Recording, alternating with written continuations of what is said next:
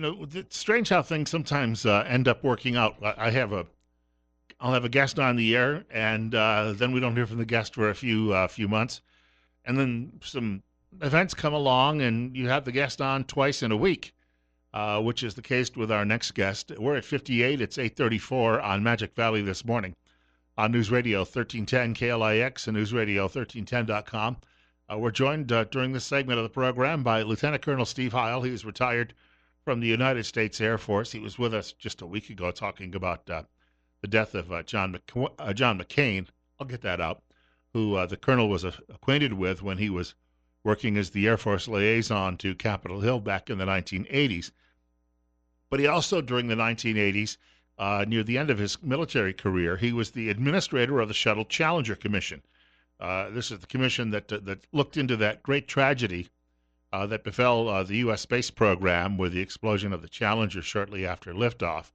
And among the co-chairs who were serving on that commission were astronaut Sally Ride and Neil Armstrong. There's a new movie out about Armstrong called First Man.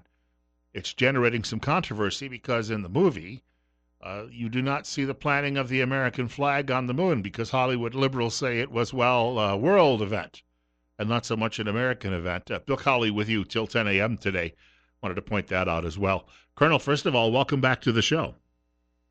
Well, it's good to be back so soon again. Yes. Thank you. I was reading the Chuck Yeager comments about this over the weekend, and Yeager pointing out that he knew Neil Armstrong and said Neil was very much an American and not a citizen of the world. I think that's what he was trying to point out. You had some time working with him, alongside him on the commission 30-some years ago. When you heard that the scene, there was no scene whatever of the flag being planted, what was your take on that? Well, I think Neil Armstrong is going to rise up out of the grave and make a statement from that soon that says, I am totally appalled by what this movie is portraying and the way it's portraying me, because it is like so much out of Hollywood, and this is even out of Canada. This isn't even an American movie, as I understand it. And so he would be appalled.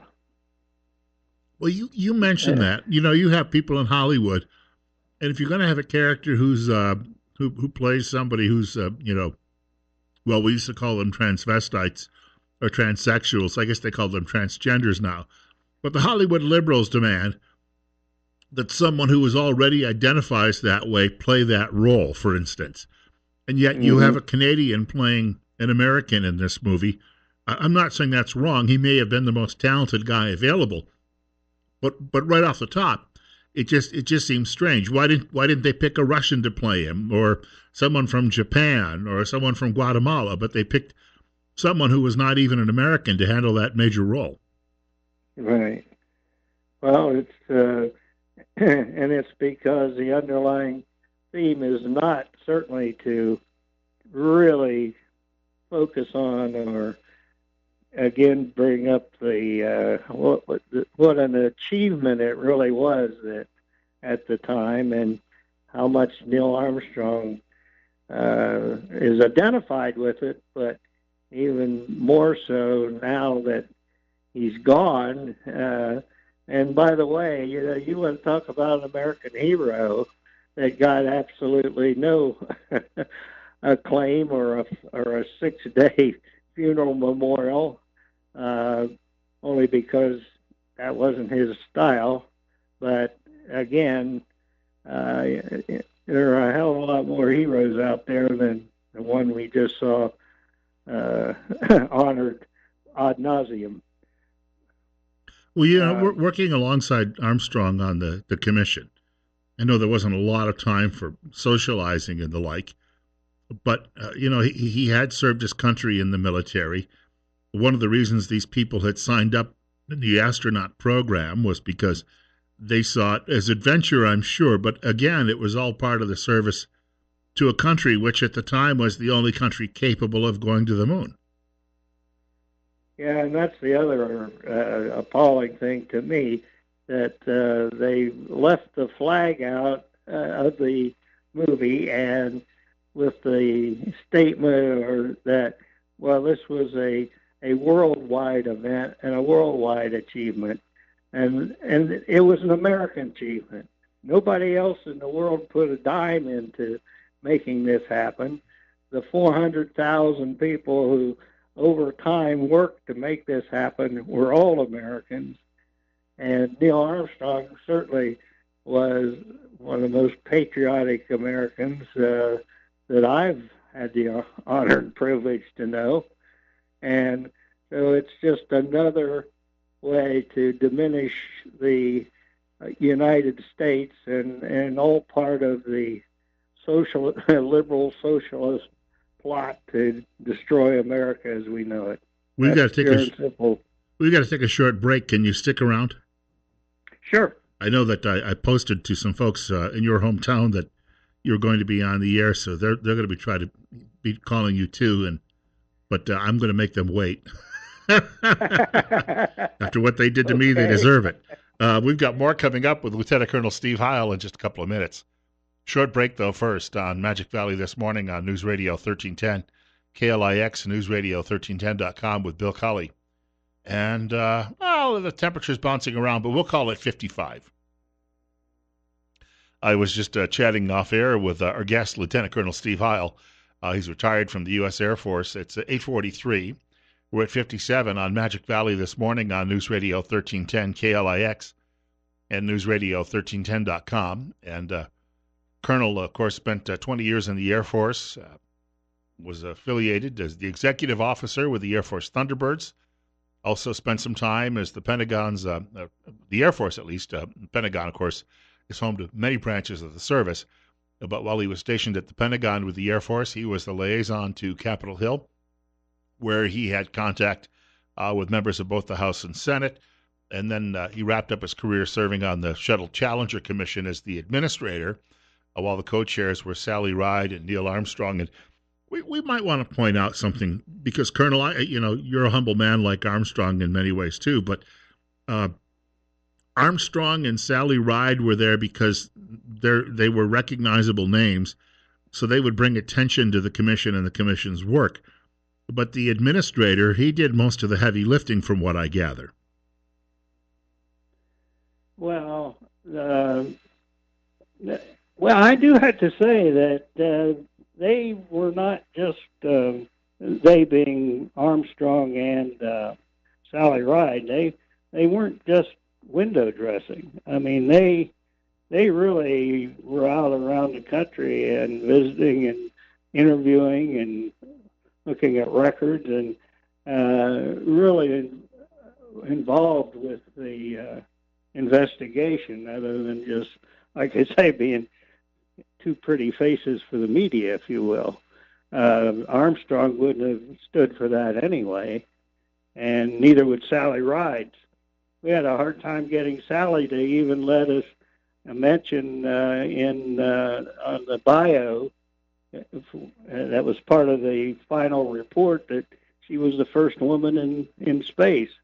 The chairman had to basically order her to let us say that, but they both really shunned publicity and very dedicated, and so and particularly Armstrong, and he was a humble guy.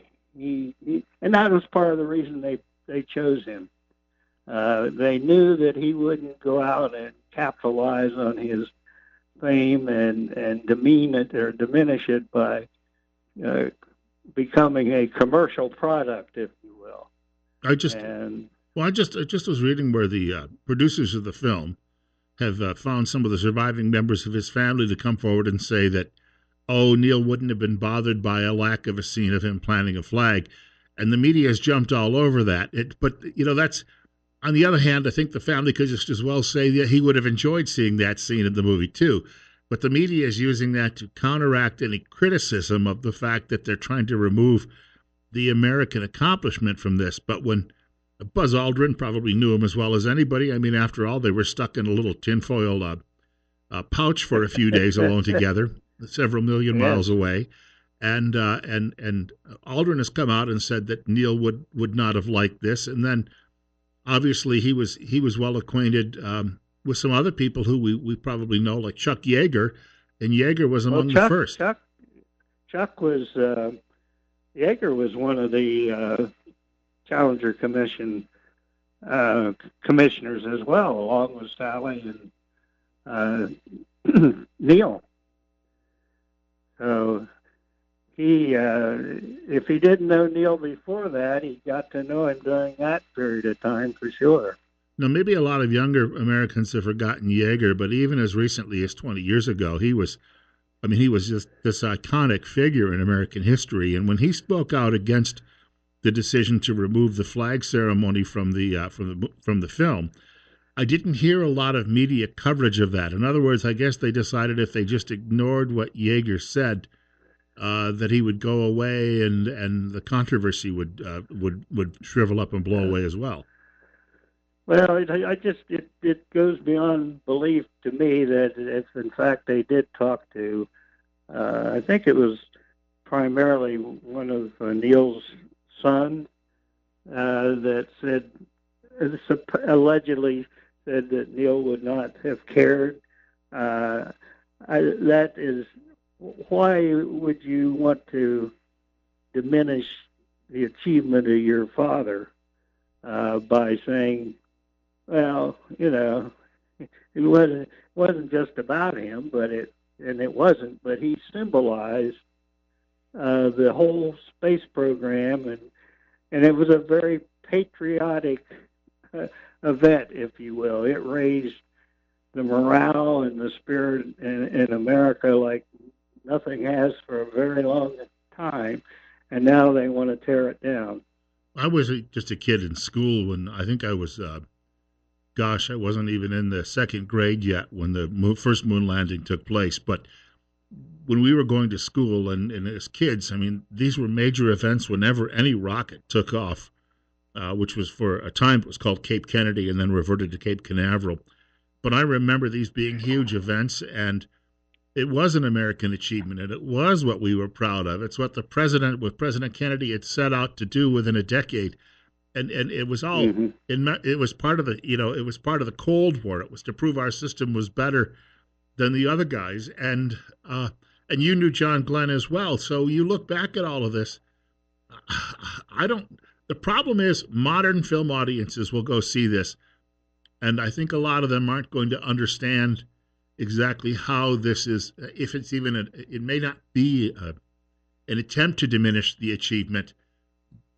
But, well, I think it is. But, you've got to look at that. You see young people out there, and they won't maybe they'll take this and they won't have the context of what happened, why it happened.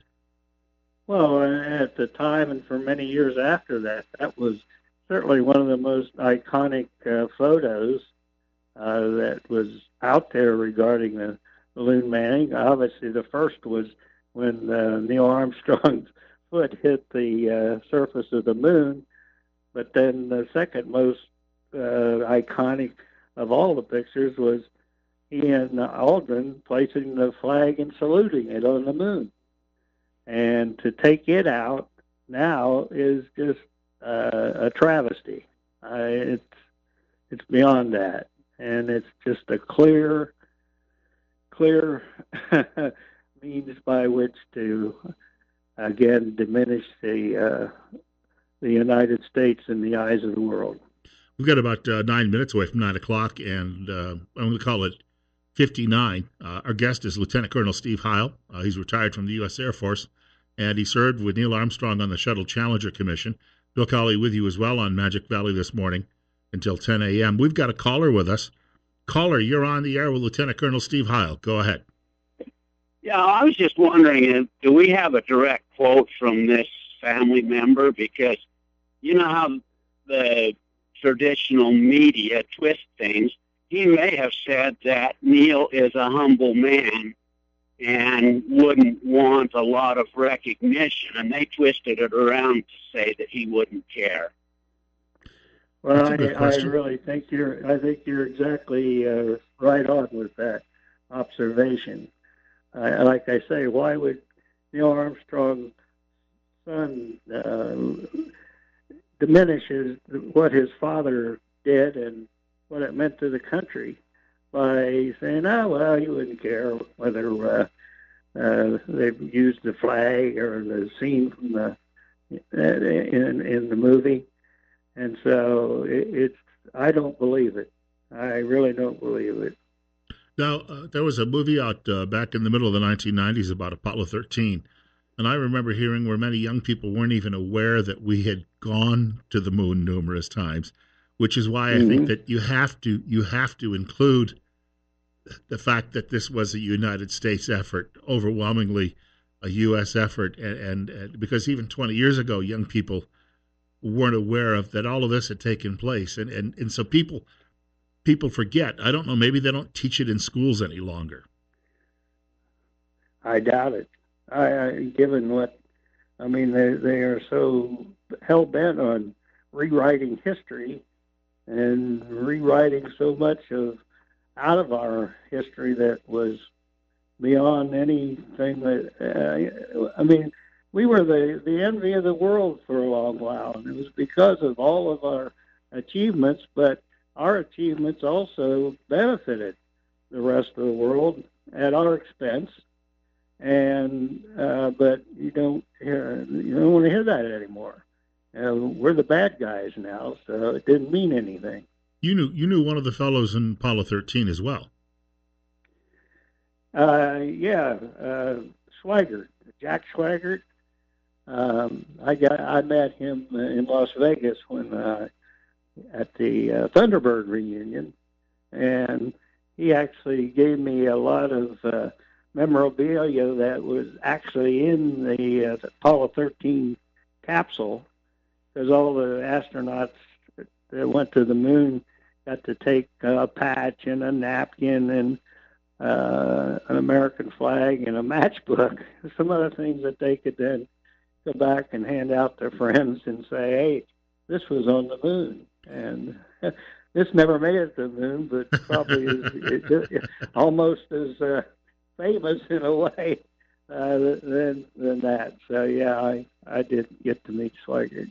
You know, speaking of people you did know, you had a post over the weekend, and I saw where you said you didn't really want to talk much more about the McCain funeral and how it became so politicized, but you had a post over the weekend where you referenced that you also knew some of his fellow POWs personally, and none of them, because it couldn't be politicized, none of them got the same treatment in their deaths or will that he got.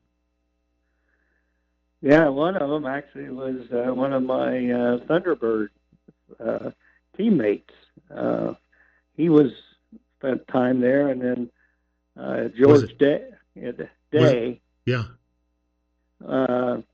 He really, and I met him when I was working at the Pentagon. I mean, they really worked him over. It was terrible what he said happened to him, and he didn't break.